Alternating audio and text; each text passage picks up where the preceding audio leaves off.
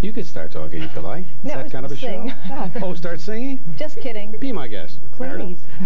No, don't you start. Don't you get carried away. Now, this is the kind of young lady, I got to tell a little story on her. When our people call and pre-interview her, she thinks she's bad on talk shows, and she's delightful. You were doing lines like, I'm terrible, I'm just not interesting in it. Were you listening? No, but he told me about it. The young man told me about it, and you're wonderful. I figured I was going to have to call David in to do the other half. He's much better at this than I am. Just put an empty chair there and I'll ask a question. You can answer for him. You know? Yeah, sure. I don't mind. I could ask you about a movie that you're a part of, you're co-starring, called Twilight Zone, because there's been so much printed about that, and that dreadful accident occurred with Vic Morrow and those two Oriental kids. Vietnamese. I mean, is that gonna? What do you think that's gonna do overall to the outcome of that movie? That dreadful well, I don't know cloud. Because I think Steven Spielberg is a magical name, and I know I'm a big fan. I mean, it's just a bright talent that came on the horizon and has kind of changed the motion picture industry. He has had a stiff or two along the way, though. Everybody forgets, you know. I'm not here to mention those. Even though E.T. was one of the most delightful thing I've seen in years. Oh, it was wonderful. I fell in love with that little fella. What your age is, you have to enjoy that movie. I wanted to take him home with me. Yeah. Not E.T. Spielberg. I mean, not 1941 was one of the things that Spielberg liked to forget about. We're not here to mention the negative part of anyone's career. No. But getting back to what I think, I really don't. It was a terrible accident, of course, but I think the film will stand on its own merit, and if it's a good film, I think it will do well. I think people will have interest to see it. What do you play in this, Abby? Well, I kind of am not at liberty to say what I play, because it's true. If you've ever known anyone that's done a Spielberg, they're really a little secretive about what in this particular type of film. Did you have any scenes? But I don't sing. With Vic Morrow? Did you have any scenes? No, the picture is in segments, and that was a different segment. I'm doing an entirely different segment of the film. But it's a very interesting role. It's more of an offbeat role, not in my mind, but in the minds of the public, probably. But I'm delighted. Couldn't be more delighted than That's a very provocative answer, I must Isn't say. it, though? But well, you know what? You play a cabbage or what? Yes, I play an artichoke. You'll recognize me. That is a provocative answer, and people will. That's the kind of an answer that will bring more people to the box office than. Well, I'm being truthful. I'm not trying to hype the film. It doesn't need any hyping. But you're not telling us what you play, I'm not which telling is you part of the game, because why are you here? Because I really want to do the role. I'm just saying it because I feel that the picture's finished, isn't it? No. I start work tomorrow. But they said the scene. I'm going home to sleep. But they told me the scene in which the accident occurred was the very last scene in the movie. As I said, it's 4 segments. The film is divided into segments. So that segment was done. That segment is over. But if you know, I really feel that once the publicity department starts to release things, then everyone will feel a little bit freer. But now, I don't want to be the one that said, hey, you know, it's all about this. Let me talk about the Abbey Lane that everyone's used to seeing on the stage in Las Vegas. That I can talk about. And since Vegas is a whole other picture. I mean, a lot of major stars who were appearing in Vegas are no longer appearing in Vegas because of this economy and all.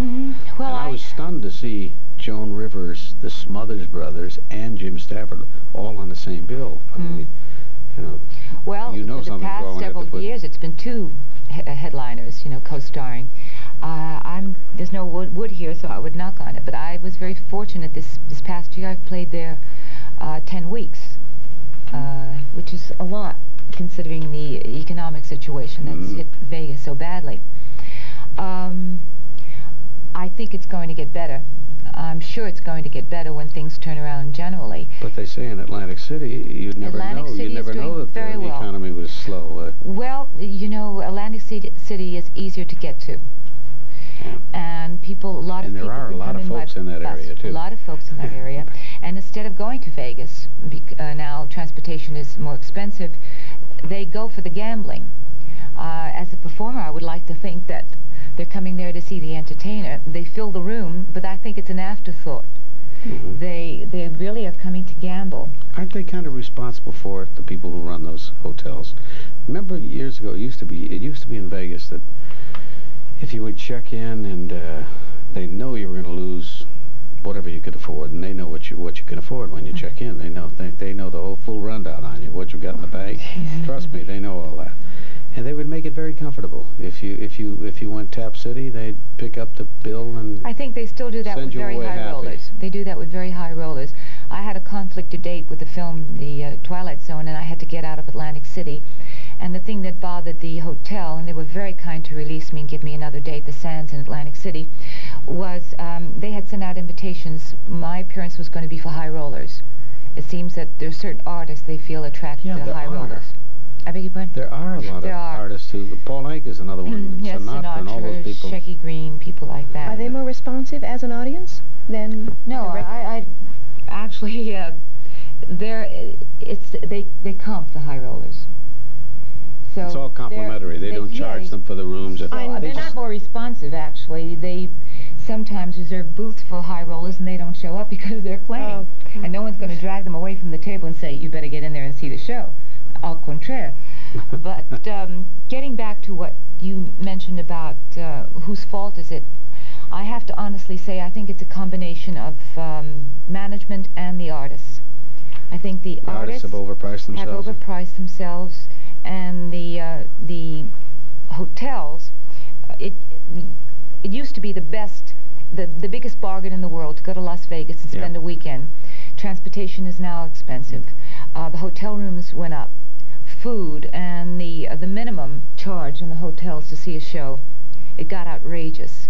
And I couldn't understand the raison d'etre for this, because you're not going to make your money by the amount of bodies you have in a nightclub, in the showroom. Of course not. You're going to make it by the amount of people you have in the hotel out gambling.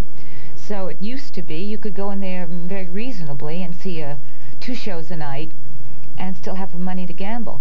Then it got to be, well, people say, I'd hear them at the pool and they wouldn't recognize me. They say, well, what are we going to see tonight? Well, we can see 1 show, so then we can... They were, counting out their money. Then all of a sudden, salaries went to $350 a week, $375 a week for an artist. $375,000. Takes you, takes us 2 or 3 weeks to do. I have to work 2 or 3 weeks to get that. No, I kind of, I'm level-headed, so and also no one offered me that money. That's the only place. No, I just kept my price affordable, and so I played more. It's wonderful. Thank you, Abby, for being with us. Thank you for having me here. I've enjoyed it. Thank you. Continued success to both of you. We're coming right back with Sandy Kenyon and the entertainment news.